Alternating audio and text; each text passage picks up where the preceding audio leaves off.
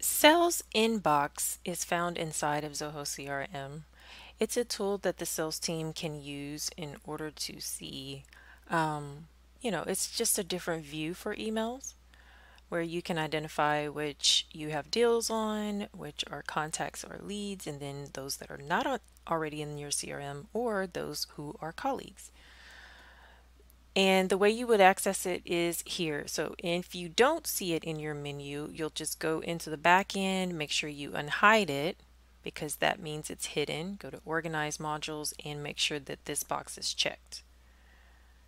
When you click on Sales Inbox, it's going to initially have you set up your sales inbox. So you just go through the prompts, answer the questions, make sure your email is authenticated.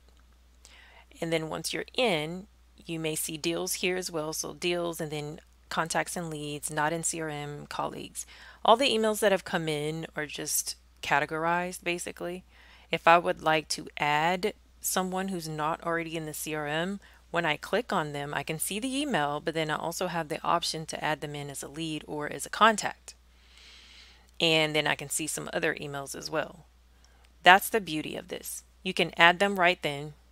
Not that you can't do it from the CRM, you can do it from there as well, but this kind of organizes the email in a different way. You do have the ability to create your own folders. You can click the plus sign here to add more folders. And you have some other views. If you haven't responded to some, you'll see those that are unopened, those that are unread.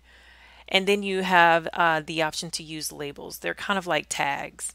You can go in and tag them as well. The settings, you'll be able to go in and see the folders in the back end and add folders here as well. So Sales Inbox just depends. Your team may prefer it, may not. But to get back over to the CRM, you'll click on these three lines here and then go back to home.